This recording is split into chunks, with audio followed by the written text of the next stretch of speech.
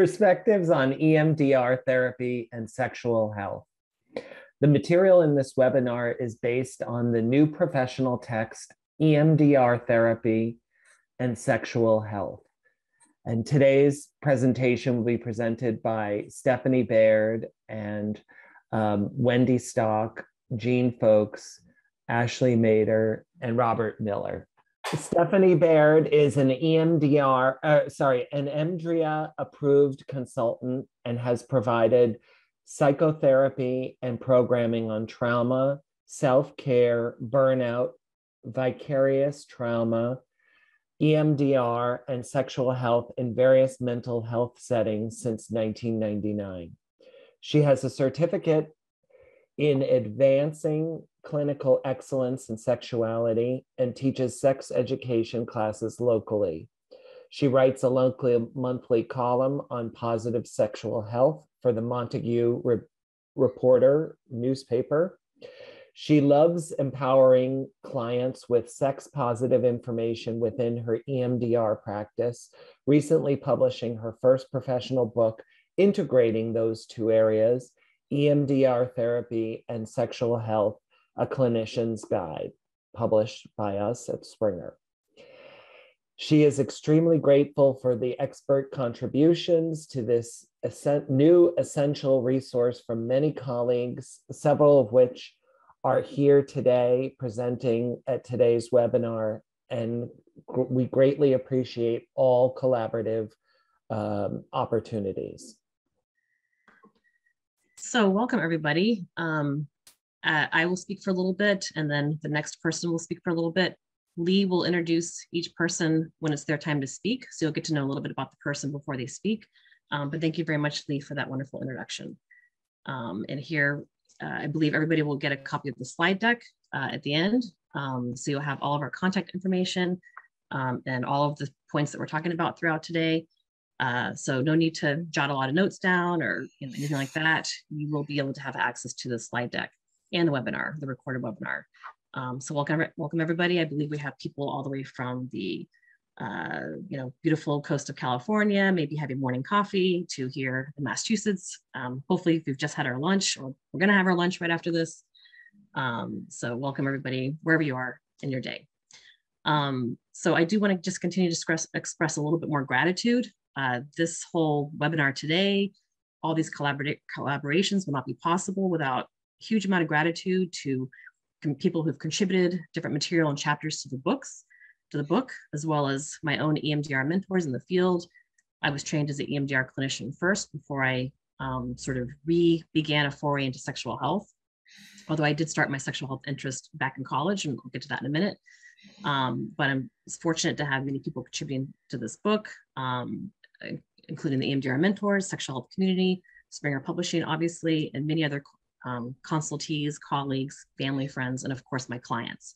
Without my clients, this book would not be possible, as well as the webinar.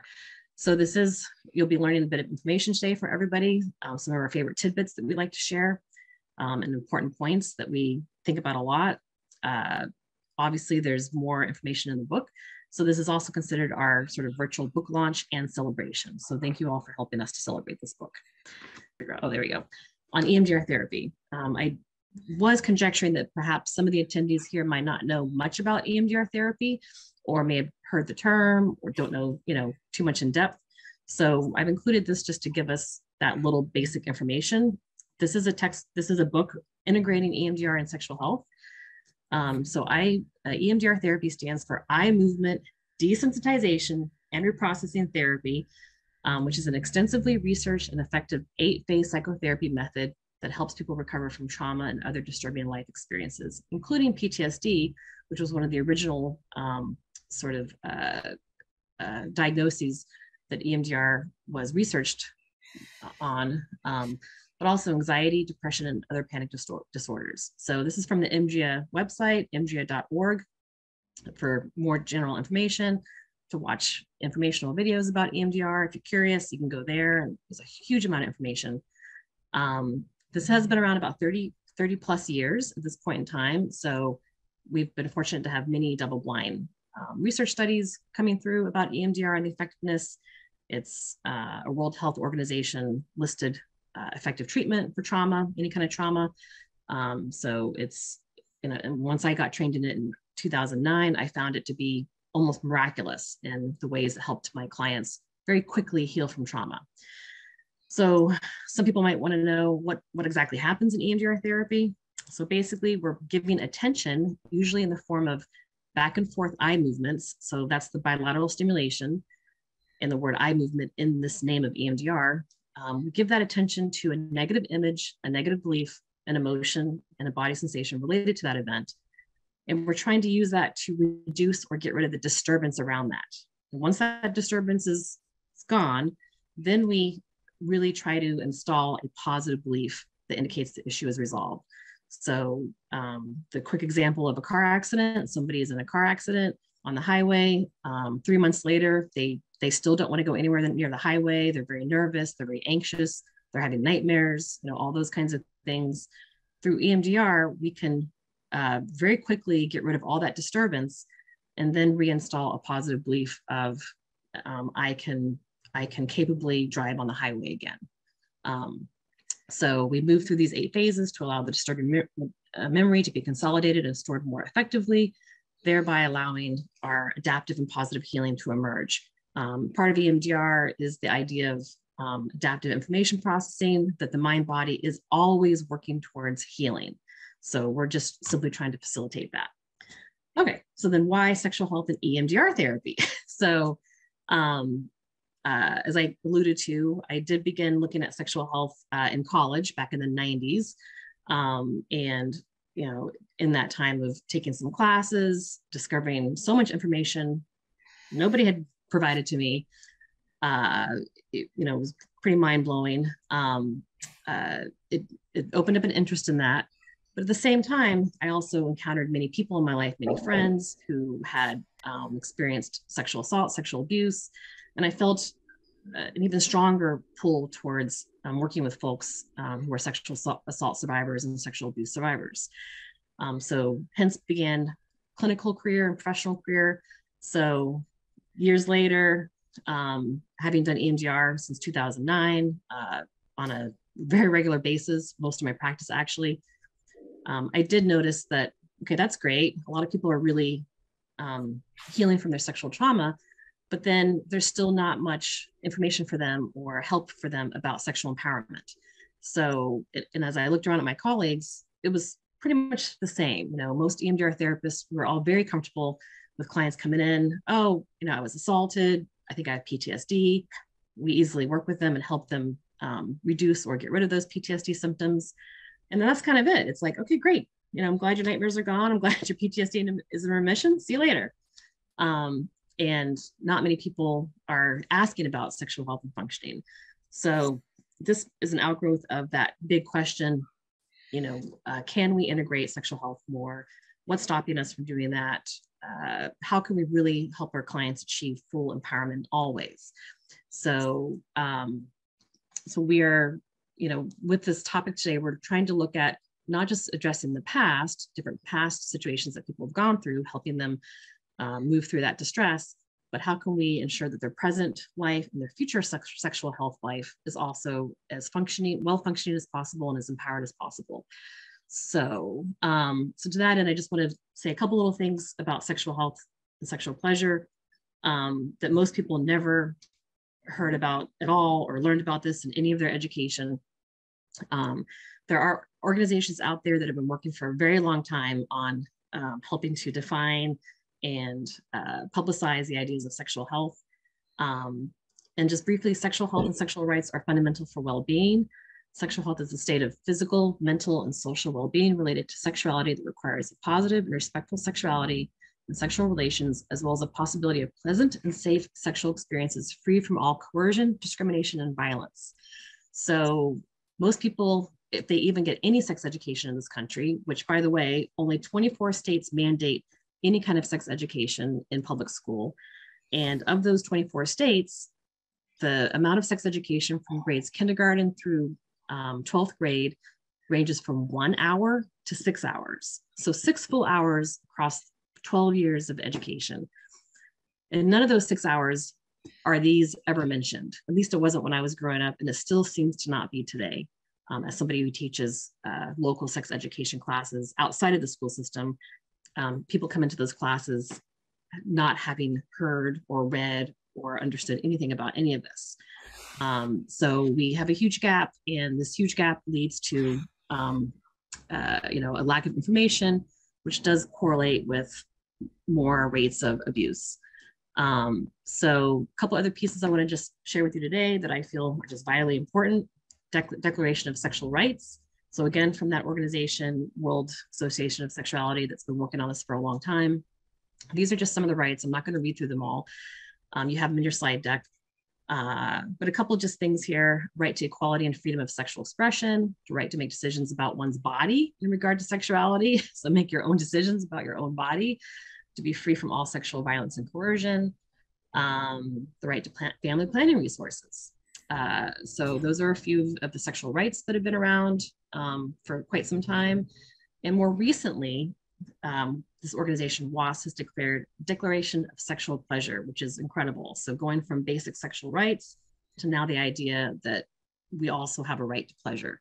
So a couple of these declarations: possibility of having pleasurable and safe sexual experiences, again, free of discrimination, free of violence, and that this is a fundamental part of sexual health and well-being for all. Access to sources of sexual pleasure is a part of the human experience. Sexual pleasure is a fundamental part of sexual rights as a matter of human rights, and also includes the possibility of diverse sexual experiences and so forth. So to me, these are some of the most important concepts that no one receives for the most part in the United States. And I'm just happy to share them as much as I can and across as many groups as I can. And so now I'm going to turn it over to Dr. Stock, who was the person who sparked my interest and curiosity in sexual health way back in the early 90s at Texas A&M University. And I'm so delighted we've kept in touch and has contributed to this resource.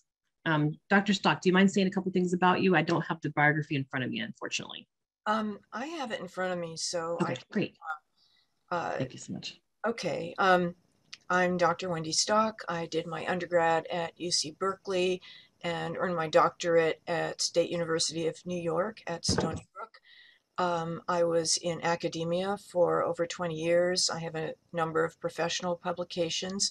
Right now I'm in full-time clinical practice and loving it. My orientation is cognitive behavioral primarily, and I identify as a feminist therapist. So I think that's enough to orient people. So shall I go ahead with my presentation? Yes, please do. Thank you so much. Okie dokie. So about the field of sex therapy, to contextualize. Originally in the 1960s, sex research provided a really physiologically based approach to sexuality.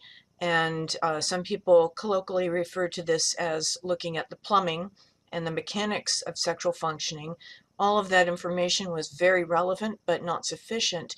And sex therapy was viewed to some extent as teaching people how to do organ grinding better, but not looking at social context.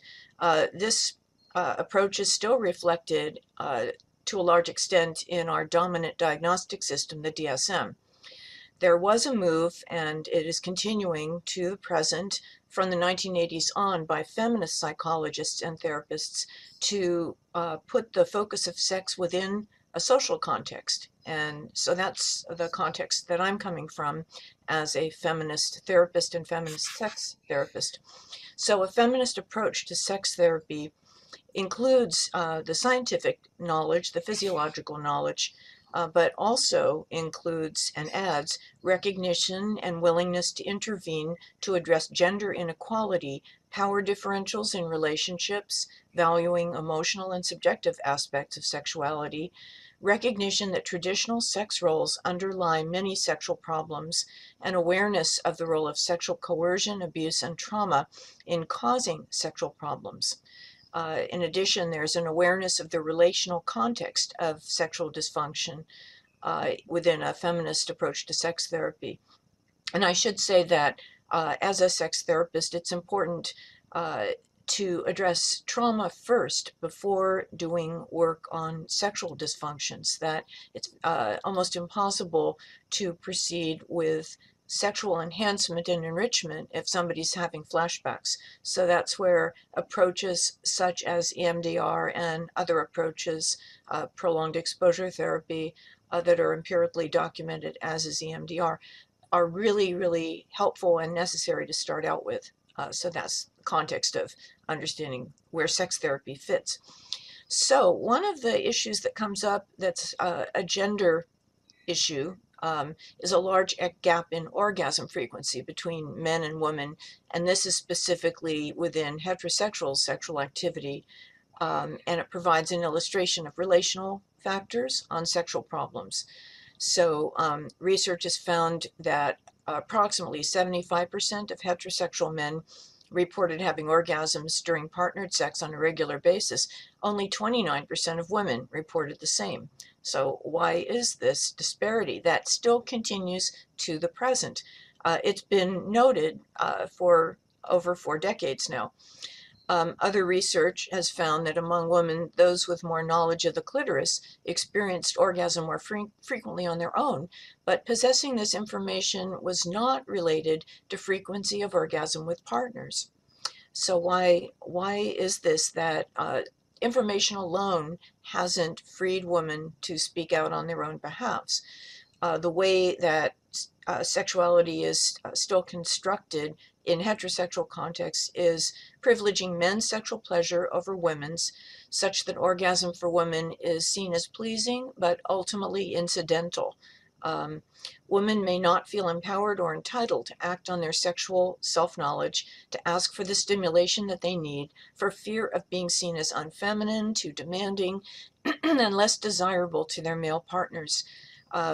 The authors whose research I'm citing, Wade et al., said their findings are directly relevant to other means of safeguarding sexual health also, such as setting sexual boundaries and using condoms. So not only are many women unable to be assertive on behalf of their sexual pleasure, but also their safety.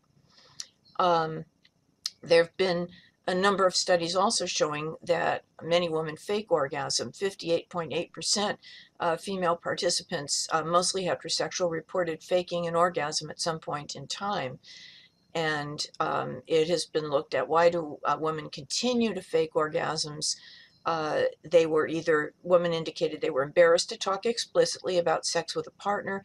It was noted that the youngest age bracket, women aged 18 to 24, were significantly more likely to say they did not know how to ask for what they wanted. So, moving on to the next slide. I think we need, yes, corrective sex education, a radical concept. So this is one of the approaches that's been advanced to address the disempowerment of women regarding our own sexuality. One of the leaders, the main pioneer in this field, is Leonore Tiefer. So she critiqued the sexual dysfunction nomenclature as far back as the late 80s as omitting the social context and historical context of sexuality. She recommended feminist-informed sex therapy to include corrective genital physiology education, assertiveness training, body image reclamation, and masturbation education. These are still considered way radical concepts within the field. So what does corrective sex education include? Addressing sex role expectations, improving sexual communication, addressing relationship issues concerning sexual initiation, timing, power issues in couples, sharing of the familial workload, examining unrealistic expectations, and learning to make sexual interactions more about connection than performance. This occurs all the time. These issues are relevant all the time in doing sex therapy with couples. For example, initiation. People don't initiate, or often initiation occurs predominantly more often still by male partners in heterosexual couples. And so that means the timing of an encounter may have nothing to do with when the female partner is in the mood, which reduces the likelihood that there's going to be as much pleasure in the situation. Some of the common persistent sexual myths: all people with vaginas should be able to orgasm through penetrative sex. And a big one, sex is only good if you have an orgasm. Painful sex is normal. And one that I will elaborate a little bit on it because it's so common is that the misunderstanding the significance of vaginal lubrication. It's commonly believed that the presence or absence of vaginal lubrication is an accurate indicator of female sexual arousal. So there's not a direct correlation between vaginal lubrication, and this continues to be news to the majority of people I work with and people that I've taught. That using that technique, a woman can be very lubricated at certain points during her menstrual cycle and not have anything to do with her level of arousal, or might be very dry but highly aroused. And so the recommendation is that it's best to ask the female partner how she's feeling, what's going on with her. Is she ready to continue in sexual interaction, rather than using lubrication as a dependent measure. That would reduce a lot of sexual pain, and also continuing with penetrative sexual practices before a woman is really ready. Next slide. So lastly, it has been thought that women, and I believe that if women had a better image, internalized image of what their sexual physiology and anatomy look like, that they might feel more empowered to be assertive on their own behalf. I don't think that's the entire solution, but this is a picture from a book that came out in the 80s and is still in press by Susan Gage, called A New View of a Woman's Body. And this is often the first picture that people have ever seen of the erect clitoral body. So the clitoris has largely been thought of just that little knob at the end, like a tiny little button, but underneath the vulva, there's this entire erectile structure that has as many cc's of spongy erectile tissue as men have in their penises. So I believe that if women had the idea that they have an organ that gets erect that's just as important as male partners, that they might feel more empowered to speak on their own behalf. However, it has been found that information alone isn't the solution, that we also need to address the social context for which women are disempowered during sex. So the last thing that I'll mention is this great book called Rethinking Sex by Christine Emba, in which she suggests quite radically that we should focus on wanting to find partners who are as concerned with one's own pleasure as their own, and that sex might be better placed within a context of mutual caring. That does not mean within the context of long-term committed relationships only, but even in hookups, that mutual caring and respect would be something that we need to encourage people to insist on. One of the things that undermines that, in my view, is the role of pornography in shaping expectations about sex, and often being the main form of sex education to young people in our culture.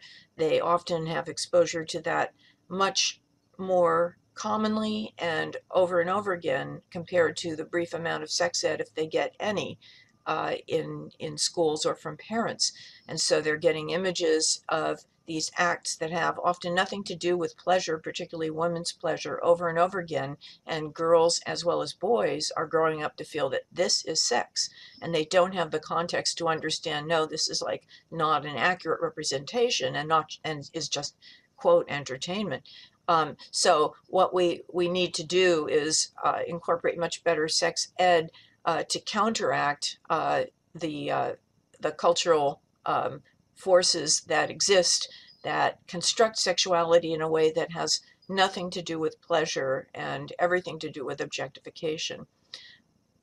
At this point, I'm done, and I will turn it over to Dr. Folks. Good afternoon. This is Gina Martinez with Springer Publishing, and I am pleased to introduce Dr. Jean Folks.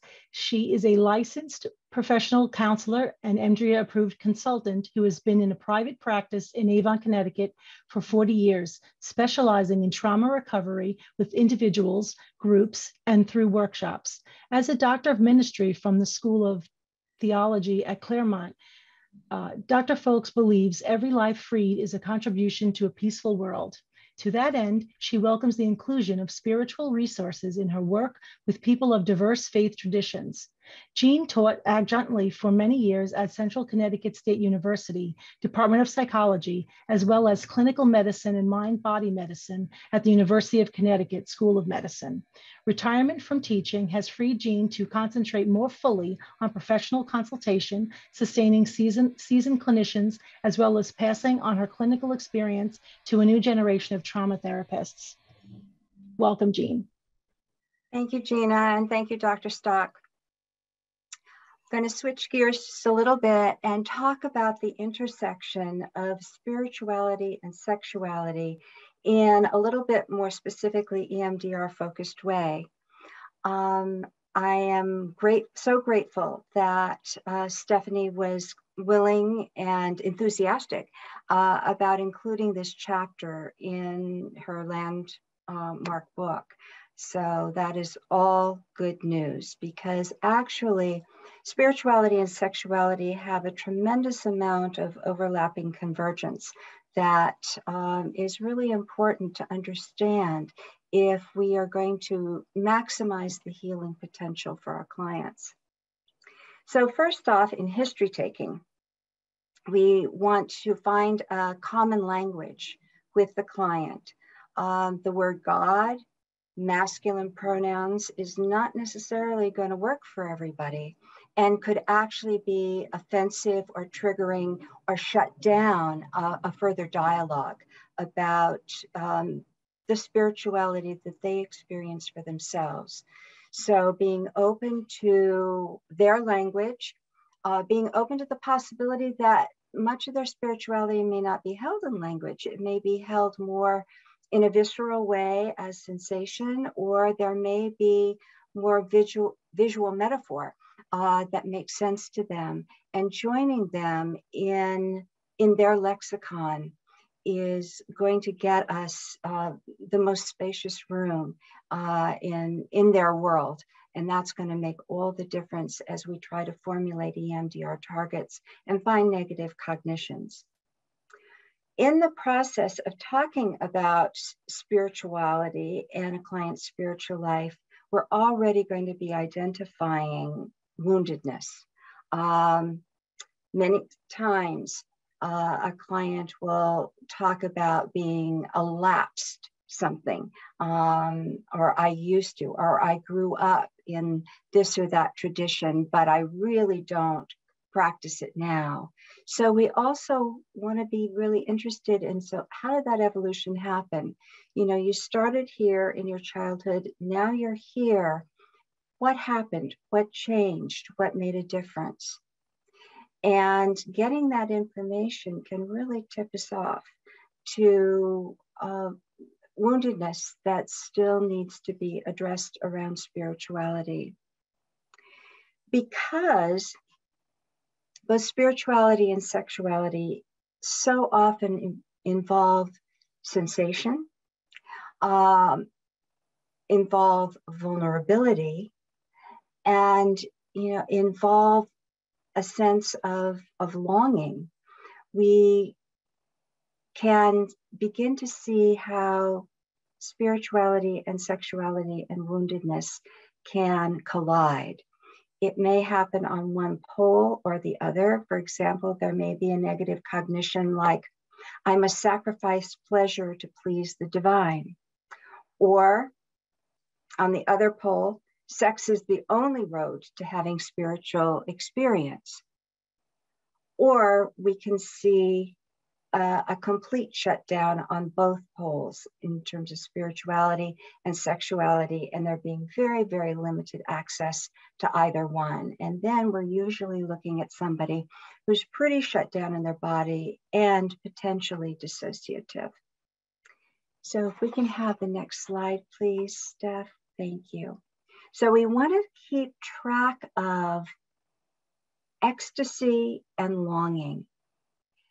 Ecstasy is that very deep, unique human experience that is transcendent and beyond our normal expectations for emotional experience in our lives.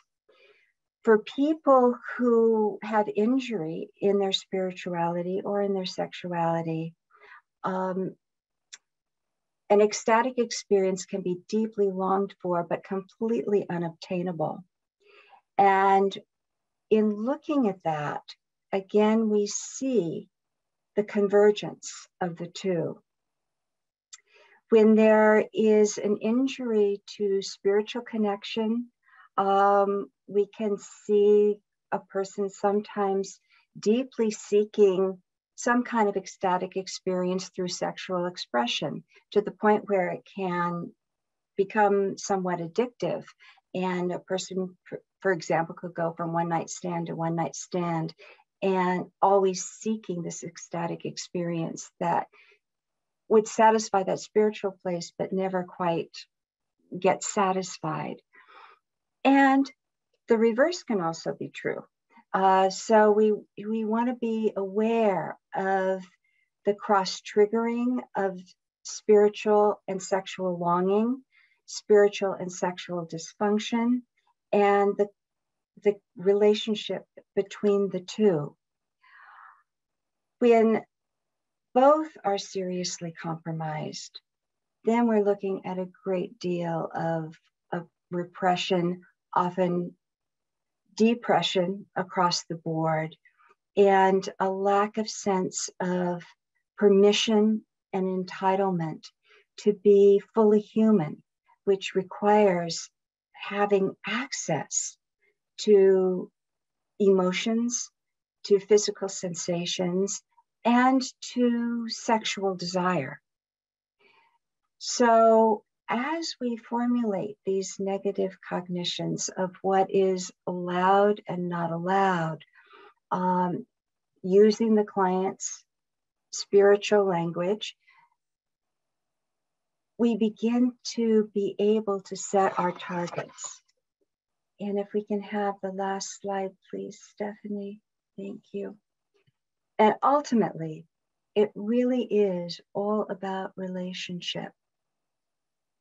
Relationship to self, relationship to the divine as it's understood by the client, and the client's perception of how the divine relates to them. Is it judgmental? Is it dogmatic? Are there lots of rules and regulations? Is there pleasure and delight in the person's aliveness? All of this is relational in nature, as is sexual encounter, which is about intimacy and knowing and being known by another human being, and having the safety and the platform of safety and support to be vulnerable. As healing progresses and we go from God will hate me if I engage in sex, or my higher power won't allow me to have a sexual experience, or, you know, I have to pray constantly to stay in the good graces of my higher power. As that resolves, as we connect with the feeder memories that have created those negative cognitions, and as we get the client down to a 0 SUDS, because we take a measurement of distress, 0 being a calm body, not necessarily a lack of feeling. then we can be looking at positive cognitions that both resonate spiritually and sexually. For example, it's safe to be both a sexual and a spiritual being, or the divine, or my higher power, or God delights in my sexual pleasure. And then, and this is so important for EMDR therapists to bear in mind, to move further and use the future template and invite the client to envision sexual experience in their future with their partner, with an imagined partner, or with themselves. And to take the positive cognition with them into that imagined moment with the bilateral stimulation of EMDR, and to help them more deeply embed subcognitively and on a cellular level the truth of this new, much more adult focused here and now perception of a freedom in body, mind, and spirit. So I hope that gives you some new thoughts about how to include both a spiritual and a sexual awareness around your client's woundedness in EMDR therapy. And I will pass things along to Dr. Mader. Good afternoon. I'm going to introduce Dr. Ashley Mader. Ashley Mader is a psychotherapist, coach, and consultant specializing in sexuality, aging, and family systems. Dr. Mader received her master's in social work and doctorate in human sexuality from Widener University in Pennsylvania. Throughout the years, Dr. Mader has presented at numerous national conferences on sexuality and aging. From 2016 to 2020, Dr. Mader co-hosted the podcast, Our Better Half. In 2018, she began the postgraduate program at the Bowen Center in Georgetown and has been attending it for the past 4 years and is currently an intern there. Dr. Mader has a private practice in Western Massachusetts. Welcome, Dr. Mader. Thank you, Gina, and thank you, Dr. Folks. I just wanted to start off with some basic aging statistics. So as of 2020, 20% of the population in the United States was above the age of 65. So in my dissertation research, I studied the experiences of older adult sexuality as they age. And what I found out in my research, not only with the participants in my study, but also in my literature review, that the frequency of sex amongst older adults does decrease. However, it might also change the types of sex that they might be having, such as they might be having more solo sex or masturbation. Men are more likely to be sexual compared to women, but this isn't necessarily due to the stereotypes, which I will get to later, about men being more sexual. It actually might be due to the lifespan of women compared to men. Women are more likely to be widowed and live 6 to 8 years longer than men. The other thing that I found out when I was doing my dissertation, a lot of the women who I interviewed, it wasn't that they did not want to, they had a low sexual desire. It was the fact that they didn't have a partner. And that was also consistent with the research that I read as well, that one of the major reasons that women are not, older women are not sexual has to do more so with the lack of a partner rather than the willingness. Physical limitations and health is another reason that sexual frequency may decrease. So this might be high cholesterol, high blood pressure, also, arthritis and different physical limitations that might cause problems with mobility. The other thing too that causes problems with sexuality is some of the medications that older adults may be on that might cause sexual dysfunction, whether it's delay in orgasm, erectile dysfunction. If people and educators and therapists would broaden their ideas of what sex is, that sex isn't just intercourse, that there's outer course, there's so many rich ways to explore one's sexuality, this might not be as problematic. And the other statistic that half of the people currently living with HIV and AIDS are over the age of 50. And the reason might be is like with baby boomers and older, they really only had to worry about preventing pregnancy and maybe syphilis.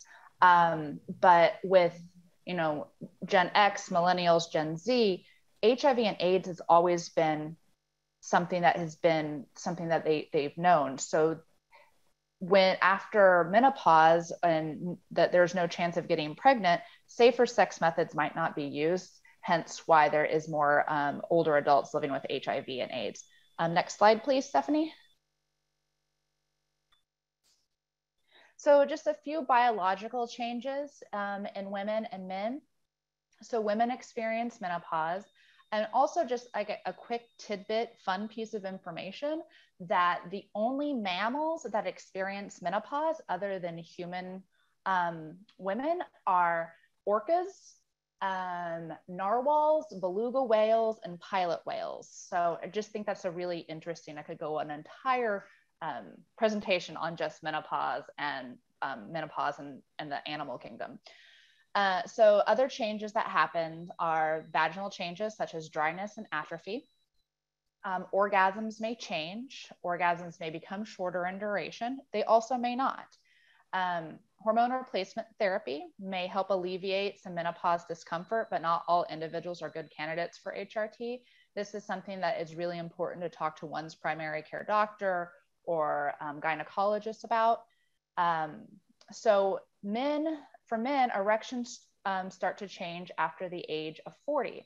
So a lot of time, there's not enough, I mean, we all have, you know, the sex ed that we receive at puberty, but we might not have, which is not, we also need it in later stages in life, like what is happening to our bodies.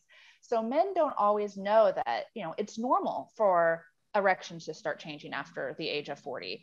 They might become less firm. There might be more of a refractory period between erections. But a lot of times men interpret this as, oh my goodness, this is erectile dysfunction. And there's a lot of anxiety buildup around it. Therefore, when they do engage in sex, the anxiety is causing the erectile dysfunction, not necessarily any biological.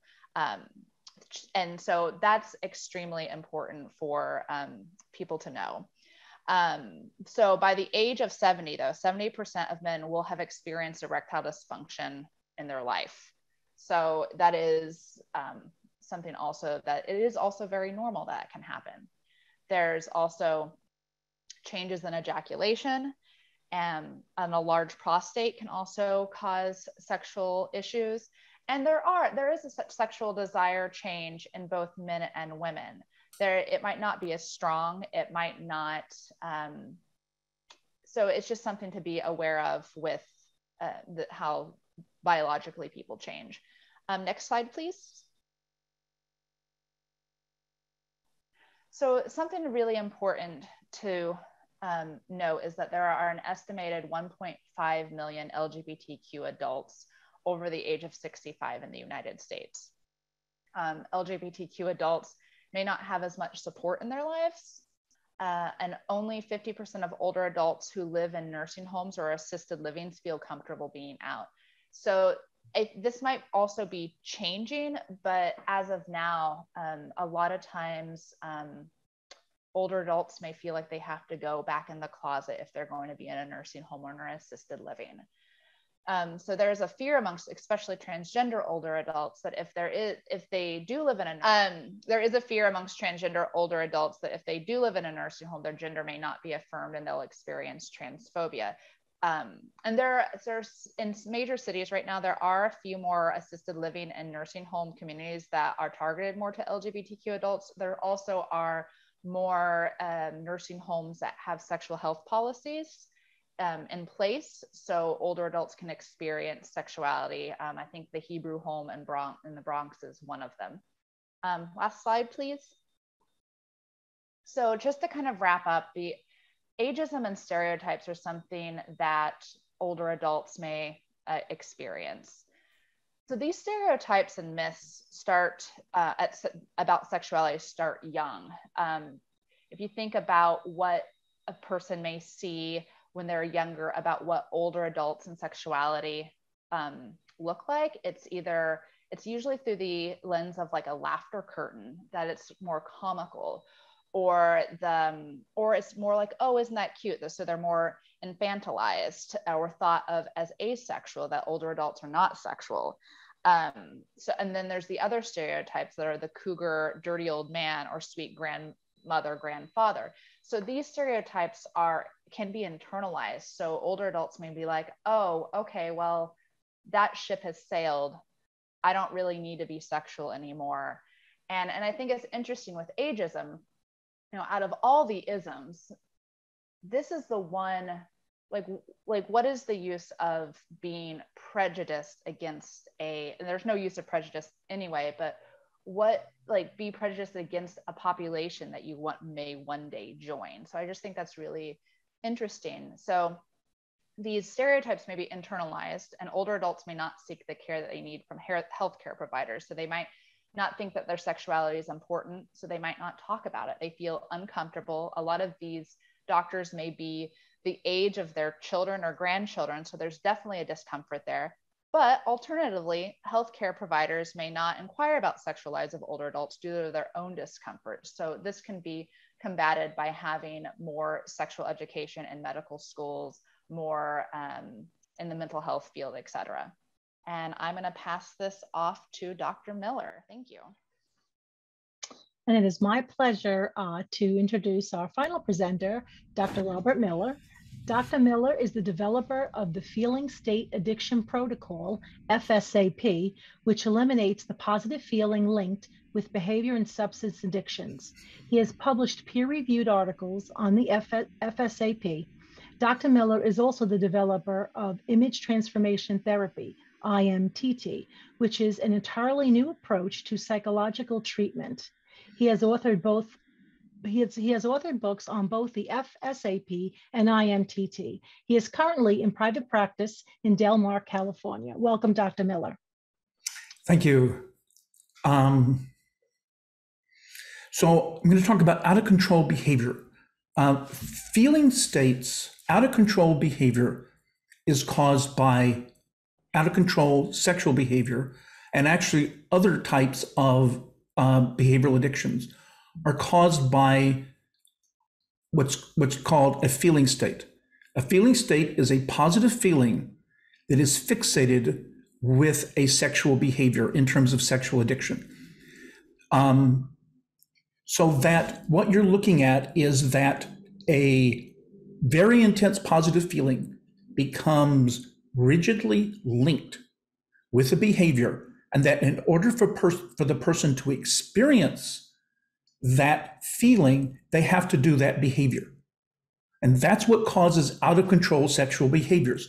And the treatment is to break that fixated link between the feeling and the behavior. And then the person just doesn't want to do the behavior anymore. And this includes both acting out sexual behaviors in terms of doing it with another person, as well as pornography. Next slide, please. So let's talk about what particular positive feelings we're talking about. We're not talking about sexual excitement.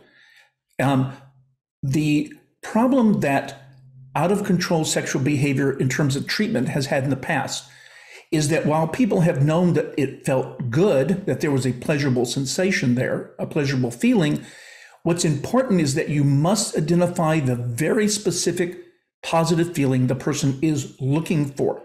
And these positive feelings include feeling desired, feeling important, feeling special, feeling accepted. In other words, very normal kinds of feelings that everybody wants. But because of the person's history, they ended up creating what's called a feeling state, a memory that links a positive, intensely desired positive feeling with a particular behavior.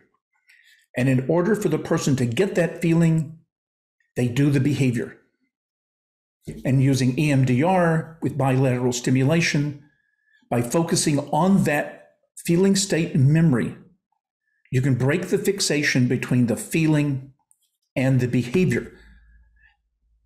And then once you do that, once you break that fixation, behavior immediately changes. I want to really emphasize this. This is when I first started doing lectures on the FSAP, the Feeling State Addiction Protocol. This was quite controversial because people are saying it takes a long time for behaviors to change. And I hear all the time that people are saying that feeling that sexual out of control sexual treatment or sex addiction treatment takes a long time, years. They have to manage the behavior. Sexual abstinence is important. They do groups. Well, the reason why it takes so long is because they're not processing the right thing. You have to process the feeling state memory in order to eliminate that psychological dynamic in the person. Next slide, please. So here's an example of what I'm talking about, of how it started and how we eliminated it. Don's problematic sexual behavior began in college. And what his out of control behavior was he always had to have first-time sex with a woman. And once he had done that, having sex again with the same woman didn't satisfy that urge. He had to go find another woman to have sex with. He came into therapy because after 20 years of marriage, he had finally gotten caught. And now the question is why, what was he doing? Well, Don's sexual behavior out of control sexual behavior began in college when he wanted to have a relationship with a specific woman. And she kept him at a friend's distance for about a year. And then they started a sexual relationship. And the intensity of that first time of having sex was so strong that the feeling state formed of the feeling of acceptance linked with first-time sex.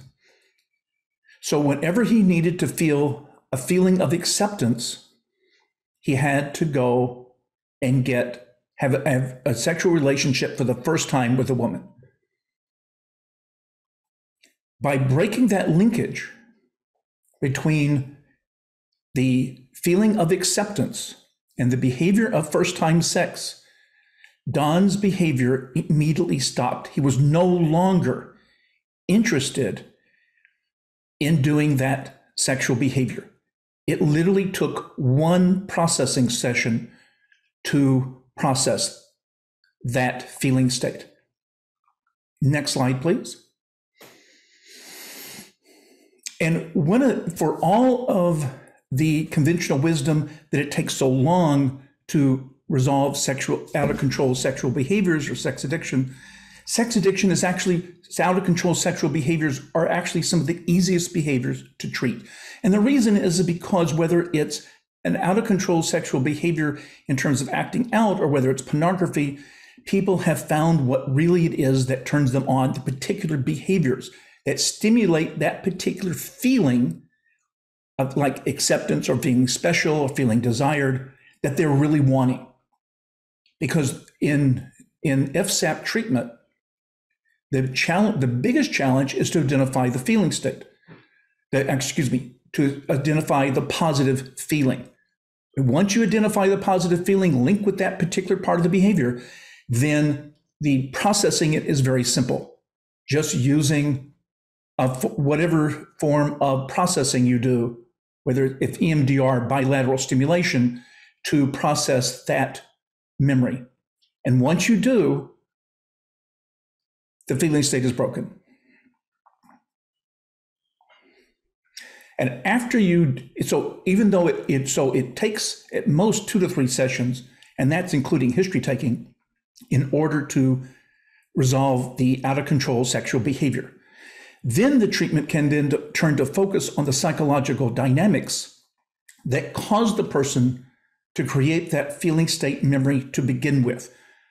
because if they didn't have some fundamental reasons why they needed that behavior so intensely, it wouldn't have become a fixated memory when they finally were able to experience that feeling.